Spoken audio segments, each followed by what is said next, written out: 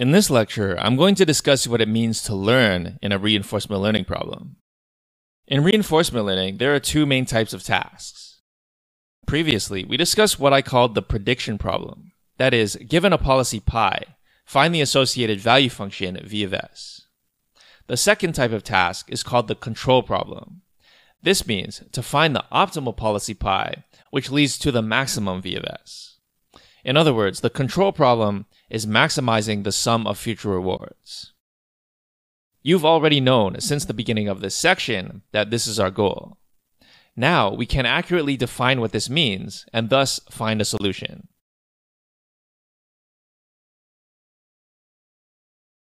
First, we need a little bit more math and a few more symbols to accurately describe what we are doing. You already know about the value function given a state v of s. To be more precise, we refer to this as the state value function. There is another quantity known as the action value function, where the value depends both on the state s and the action a. We denote it with the symbol q.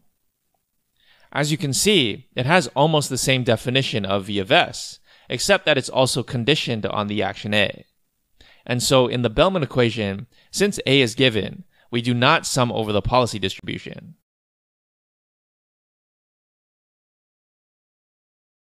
One interesting question to consider from a computer science perspective is how much space is required to store the value functions.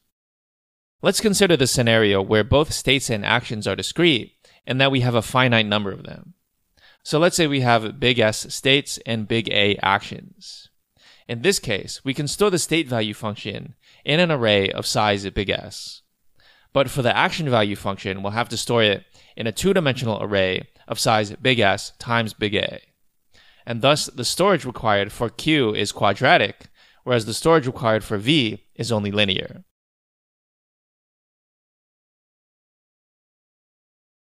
Okay, so why do we need this concept of the action value? Well, this is going to help us find the optimal policy. Remember, some policies may be good and some policies may be bad. The optimal policy is the best policy, the one that maximizes the value. First, let's just think about how to compare two different policies. We can say that policy 1 is better than policy 2 if v of s given pi 1 is greater than v of s given pi 2 for all the states s in the state space. So this helps us describe the relative goodness of different policies.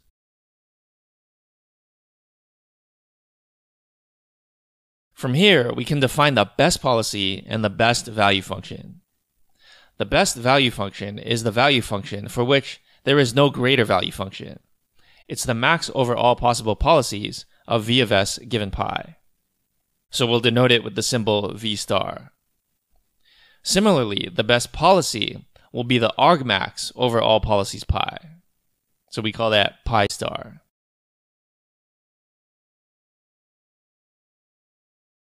So far, we haven't needed to invoke the action value function, but let's see how it's related. First, the optimal action value is defined similarly to the optimal state value. It's the max over all possible policies pi of q given pi. We'll call this q star. This must hold over all states and all actions. Furthermore, the optimal state value is equal to the max over all actions from the optimal action value. So from this we can define the relationship between Q and V.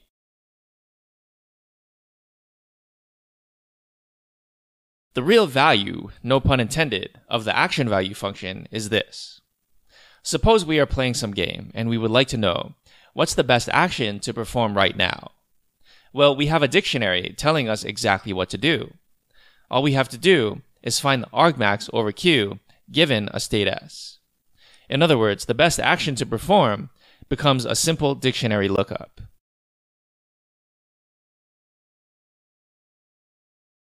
As a side note, notice how the optimal policy is not unique.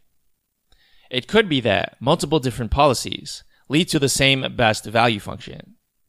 In this case, it suffices to find just one of them.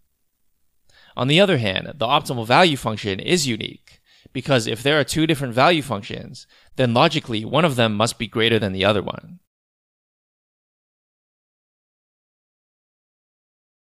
Before moving on, let's think about what a good first approach might be to actually finding an optimal policy. Remember, this is called the control problem. Suppose we are playing a game like Grid World or Tic-Tac-Toe, where our state space and action space are both finite. In this case, a naive search can solve this problem.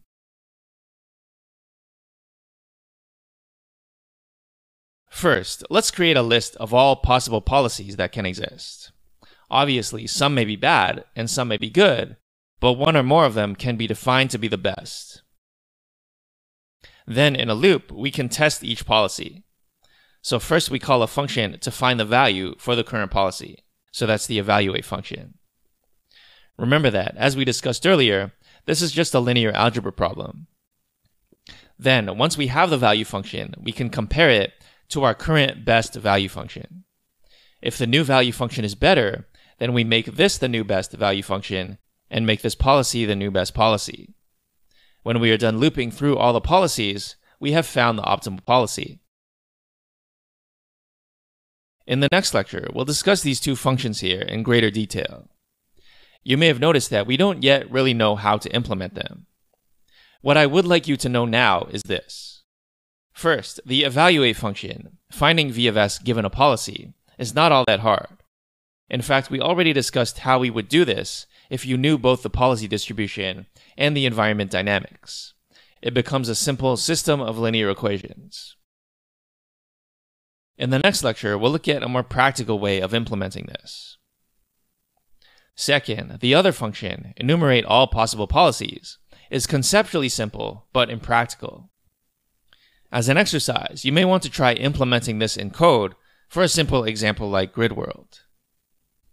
In other words, while this method here appears to be nice and simple, it is not actually practical to do.